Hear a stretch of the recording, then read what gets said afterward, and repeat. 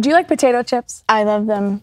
So do you know how Pringles has all those weird flavors? Yes. What would your Pringles flavor be? If you could make, hear me out, a sweet tea flavored Pringle, it would probably change my life. I think it would change all of our lives.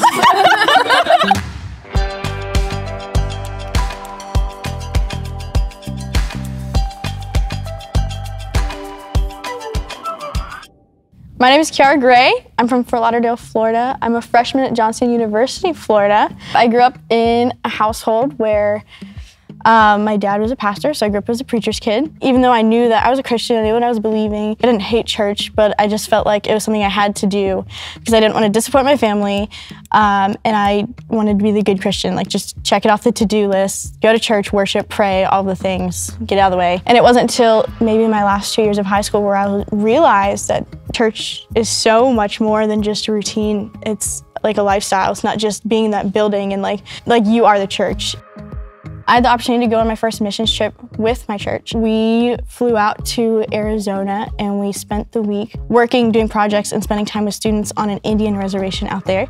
Our main focus was to spend time with the students there, students that were our age, teenagers, middle schoolers, and just share like Jesus' love and hope to these students, because on the reservation that they live on, things are very different than what we're used to in society. They don't have the same luxuries we do or privileges, and so a lot of the students that were like my age at the time had gone through things a person should never have to go through. It wasn't till Wednesday of that week, we were all sitting around a campfire together, and our youth pastor walked in, and we knew something had happened, and we just kind of sat there waiting for him, and he was like, hey, one of the girls, just so you know, one of the girls you've been working with that lives on the reservation this past week actually just committed suicide tonight. From that moment on, like, the students there specifically were just placed on my heart, and like people have always been on my heart, but like that heart for people, God just allowed to like grow, and like the Spirit definitely moved. So a Kingdom Worker card is basically a little challenge card you have the opportunity to get at the end of every CIY conference, but if you open it, you're committing to that challenge. You're not just gonna open and read it and be like, oh yeah, like you have to live it out and do it. Like there's no doubt in my mind that that was the Spirit pushing me, like the Holy Spirit was like, this is your time, like pick up a card, like you're gonna do it. And I picked up cards like the past couple years, but I'd never like taken them seriously. I just read them and be like, oh yeah, I can do that. And then I push them to the side and forget about them. But like this was the one where I was like, whatever I open, like this is the one I'm gonna do. I remember praying over it in my head before I opened it, and I was like, God, like this is gonna be really cool. And I'm really excited to see what it says, but I have a couple terms. And so I was like, God, please don't let it be something super hard. Give me like the water for a year one, or like I'd love to do that, or like donate clothes, like I can do that. Just don't make me fundraise. I don't want to fundraise. I'm pretty sure God laughed at me and was like, sucker. And so I opened the card. When does he say that? This is true.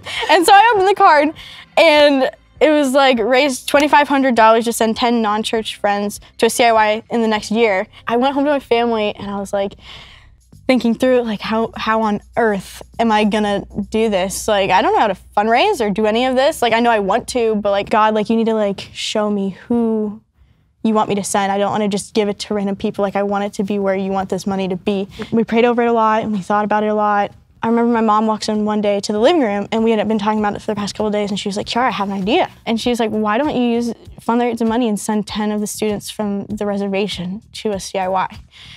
I was like, there's no doubt in my mind. I was like, that was like such a Spirit moment, but how are we gonna fundraise? And so we went through a bunch of different options, and we decided on the just giant garage sales, because everybody in South Florida loves to garage sale for some reason. And so we put out little ads like, this is our mission and this is what we're doing. The money isn't for us. So many donations came to our house. Like everybody wanted to give us things to sell, which was such a God thing. And so the day of the garage sale came, and like we all like prayed before the garage sale, like, God, like this is your money. If you could help us get some today, that would be great, a great starting point. By the end of the first garage sale, we had already raised over $1,000 in one day. We were like, bro, we're already almost like to the halfway point, which was crazy. And we were like, we're gonna do another garage sale. In that garage sale, we had already raised over $900. So we're already over 2,000. There was one day I was sitting in my living room and my parents walked in and they're like, Kiara, we have a really important question to ask you. would you want to go to the CIY with the students that you raised the money for? And I was like, are you joking? Like, of course I would love to go. Like, what in the world? My mom and I spent the week with the students I had met on the missions trip. A lot of them had never left the reservation. On an extended rec day, we went to the beach. A bunch of them hadn't ever been to a beach or seen a beach. And so it was crazy for them to be like, oh my gosh, this is the ocean. Like, we've heard about it, but we're touching it. And like, it was incredible.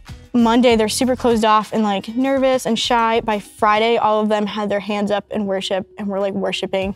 And they all took Kingdom Worker cards of their own and committed to them. And I actually had the opportunity last year to visit Arizona again and go back to the reservation, and I got to catch up with a few of the students that had gone. And one of them, we're just gonna call her Jay. She was like, Kiara, like, I've been doing my Kingdom Worker card. And I was like, are you serious? Like, tell me about it.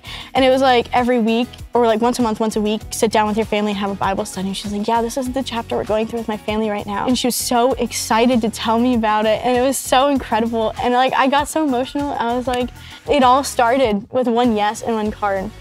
And like now her life, like she has so much hope and like she's doing so well. Now she's reaching out to people on her reservation in her own special way where she can connect people and reach people where they're at. My name is Kiara and I'm a Kingdom Worker.